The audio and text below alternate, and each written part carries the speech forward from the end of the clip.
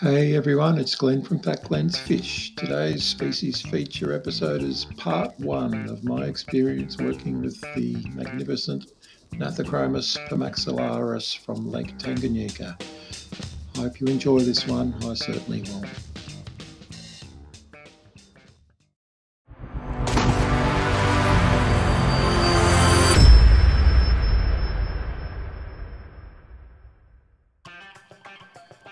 So what we're looking at here is the result of a 10-year labour of love.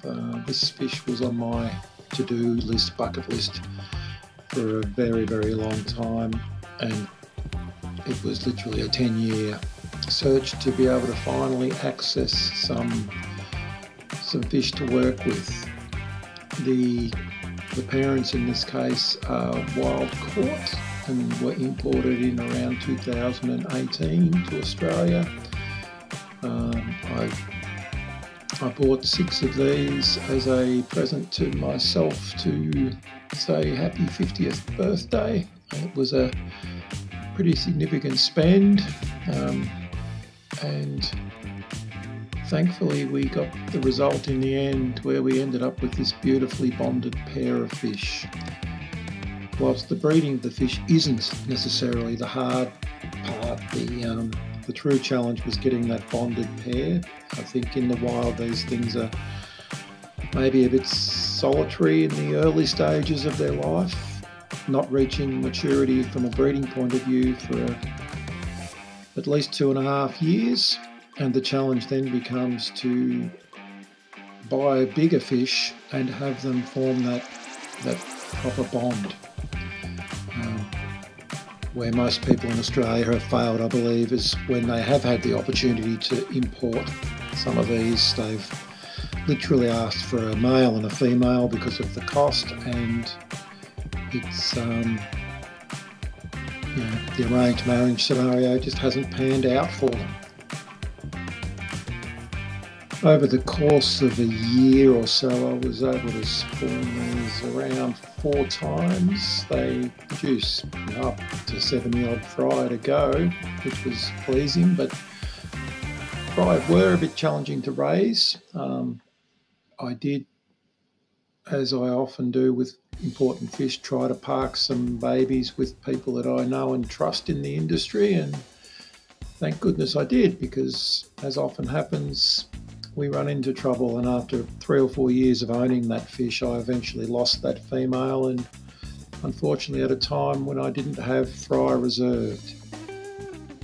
So for the last year or so, I've been watching with envy some of these fry, which are parked at one of the aforementioned trusted people's places up at the Cichlid guy. These juvies here are around the 2-year-old mark by now. There's about 8 or so in this bunch, I believe, and they are of great importance because we think this will be the next generation of brood stock. There are other, what we believe are well-bonded pairs formed at a couple of the other breeders' facilities that I've let some fish go to, so we're not without hope of them popping up again. And I've been incredibly fortunate to recently have another really trusted friend from the hobby come back to me with some fish that I parked at her place going back a year or two. She so graciously brought back this, what looks to be a good pair, still a bit young for the breeding, but these 2 resulted from about 4 fish, so there's a reasonable chance that they've sort of killed down to form a what we hope is a really well bonded pair, which is going to form the basis of my next crack at breeding. So these guys are just currently parked in one of my 85 litre grow outs, and they're chowing down on a net full of detritus from the fish pond. They're loving these mosquito wrigglers, and doing their best to get a gut full. I'm a big believer in live food as a form of conditioning. I still think these fish are a little bit young for the breeding, but I just want to get them used to some good feed. Now this is about a week on from that previous little bit of video, and what I've a little concerned about is that there's been a bit of an escalation in some aggression. The female tends to be hiding under the net full of stuff whenever I come past, and the male's obviously giving her a little bit of attention. The tail's got a couple of little nicks in it now, and it's pretty important that I get on to getting these into the breeder tank that I'm going to go with. I'm going to match the same setup as what I did with their parents. Like all good domestic violence exponents, the boy's not doing a thing while anyone's looking at him. Mean fella. And obviously, given that this is my last go, I really want to make sure that I do the best to get these guys going in the new tank, and we need to get onto that now. Now what I'm going to show you here is the method that I used to produce the 4 or 5 batches that we are working with. I'm not saying I'm an expert, but I'm saying that this definitely worked for me. We're in a 3x18 tank here, and the 2 pieces of pipe you see there are both capped at one end to form a blind-ended tunnel. The pipe is 65 millimeters diameter internally, and they are about 30 centimeters long. And what I'm doing is setting these up top to tail, if you like. So there's an opening at each end of this reef, which I'm going to create in the center of the tank. Unfortunately, the tank I've chosen, I can't back the camera up far enough away to give you the full field of view, but you get the idea from one end. I'm reproducing the same sort of design at the other. What I'm endeavouring to do is make this look appealing to the fish by hiding as much of the stark white pipe as I can. And obviously it's a little bit nicer to sit in front of the tank and have a cup of coffee if it looks a bit more appealing as well. This part of the design can be a little bit fiddly, and I guess anyone who's got a lot of tanks with a lot of rocks, you get to know your rocks, believe it or not, and I'm just sort of searching for best fit at this stage, with a view to creating that nice reef, which will be as near as possible to the centre of the tank. The pipes are running parallel with the front of the tank, so lengthways. And my goal is to just create a nice reef with an opening at either end, but also with a bit of clear sand front and backs, because these fish do cruise along the bottom, and it's nice for them to be able to swim freely all around this reef when we're done. And if anything, I tend to, whilst I said in the centre, I do tend to probably be building this a touch towards the front of the tank, because it gives the fish the option of potentially, when they do spawn, having a little bit of privacy at the back of the reef where they'll feel secure. And yeah, just want that clear space all around this so that they can potentially do a little bolt if something does startle them. One of the issues with these fish is that they can be prone to eye injury if they startle and do scuff themselves on a rock. And in relation to that, bear in mind that those bits of pipe that I've put in there, I have smoothed the edges to the opening as well. My plan is to introduce the pair to this tank with some dither fish, and previously what I found worked pretty well was some Malawi peacocks, but not at a super large size. So we're just going to stand back and have a little look at what I've created. We've got a pile of rocks, fairly nondescript, most of the white hidden with an opening at either end.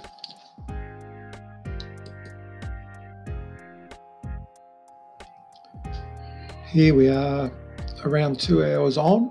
We've filled the tank back up, put filters back in, done a couple of little tweaks on the pile of rocks, and added a bit of fake plant and real plant floating on the surface.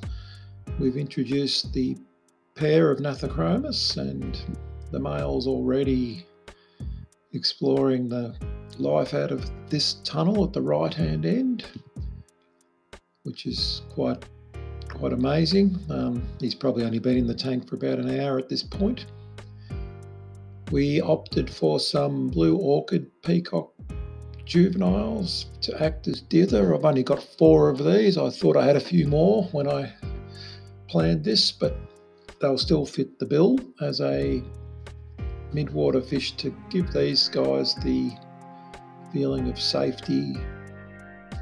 And obviously I'll need to get those peacocks out when it does come to the time of breeding.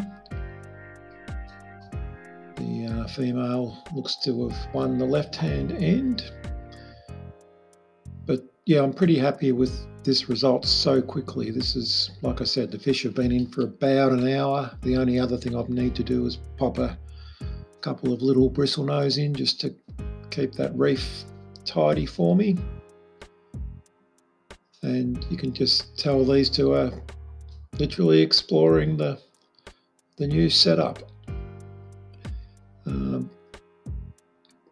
As stated earlier, this is a complete copy of the design that I used to spawn the fish originally. The fish in the original videos, the wild caught, the parents were around 20 centimetres long. These guys are not quite 15 yet, but they still seem to like the pipe very much, and in actual fact this is literally the tank they were born in. That's how close I've gone to trying to reproduce the situation from a prior success. It's quite interesting to me that already the fish are homing back to that territory so quickly, and clearly feeling quite secure in that location. Even though it's a pair of fish, I'm not convinced they actually do the breeding in the pipe. I think they still probably spawn out somewhere in the sand. But they do seem to really love having the option of a pipe each, and this method of building the reef with a couple of rocks in the middle up high, it's all about breaking up that line of sight from one end to the other, which all seems to contribute to the reduction in stress that I'm going for.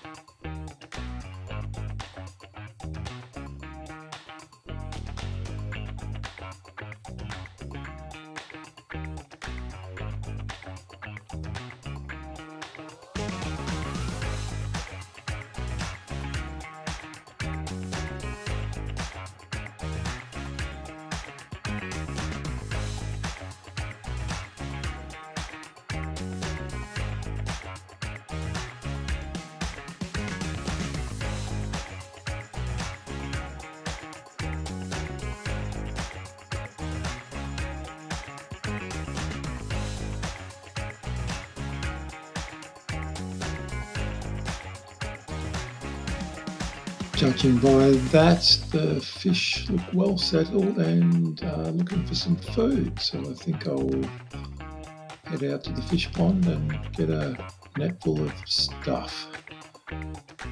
By stuff, I mean the debris, the leaf and breaking down of a reedy plant in the pond that's creating this pretty rich detritus and what is currently a pretty solid environment for the mosquito wrigglers at this time of year. The little peacocks aren't quite sure what to make of it. It's their first ever look at live food. They certainly know that it looks interesting to them. And it's no wonder that it looks interesting to them when you see them flipping around like that on the bottom. So yeah, I guess this is the story to date with these fish. The footage at the beginning was all taken back in 2018-ish, 2019, when I was nowhere near thinking about doing YouTube stuff. So unfortunately, I didn't have a lot of archive footage to dig out to make this video. But I've been able to show you in sort of real time the setup that I was able to have the success with when I did breed these fish. I reiterate that I think the biggest problem here is getting the pair. It's not so much the fish after that are pretty easy to look after, and it all comes back to, like any breeding project, good food and good water. By good water, I mean the right water. I don't mean clean water that's well filtered. You've got to pay respect to the parameters that these fish came from in Lake Tanganika. So make sure if you're going to have a go, you get on Google and look those up and come up with a method to provide them. I will do a video one day on my philosophy with adding salts to add those various minerals back to what is, in my case, a very soft water out of the tap. Anyone else who's looking at this, especially the couple of folks that I've sent some of these fish to, Max, if you're listening, Morris, and Rob, who I think has taken ownership of a few. I really do stress you have a go with using the 65mm PVC. You'll see some argy-bargy on Facebook about that being too small, but all I can say is it worked in my case, and you've already seen footage of that male being very happy to go in and out of that tube. You know, it's just so important to have the pair happy and settled. I mentioned at the intro that this was part A of the story. I don't really have much more to add at this time. It's now a waiting game for me with these two fish. I do believe that they're probably not far from breeding. The literature suggests that this species doesn't go until they're 2.5 to 3 years old, and we're thereabouts. So it's my intention to document the hell out of what is to come and make a secondary episode to talk you through the other half of the challenge, which is the grow out and raising of the fry, which I did learn a bit along the way with my experiences a few years ago.